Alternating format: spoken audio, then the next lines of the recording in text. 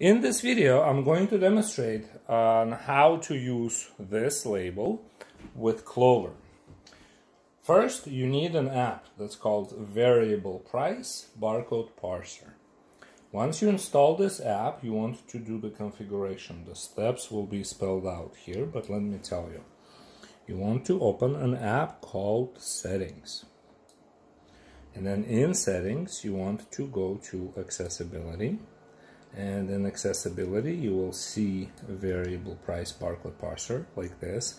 And you need to turn this on. Make sure it's turned on like mine is. And that will take care of the accessibility. The next thing you want to do is you want to open this app in Clover called Inventory. And in Inventory, we're going to create an item for this label. And this is how we're going to do it. We're going to give it a name. We're going to make this item variable. And right here in the product code, we're going to enter 2 followed by 4 zeros and a 1. Those are the digits. And then we're going to hit save. And now we can go to register and start a new order. And I can scan this barcode.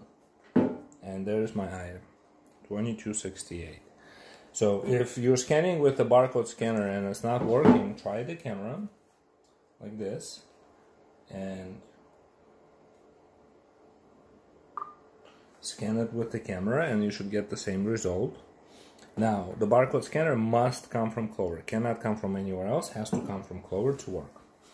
And if you open the Variable Price Barcode Parser app and click on the 3 lines and click on barcode setting, mine is set to the 4th option right there. I'm sorry, 2nd option. I apologize. The 2nd option. 1, 2, 2nd option. Save. Okay. Thank you.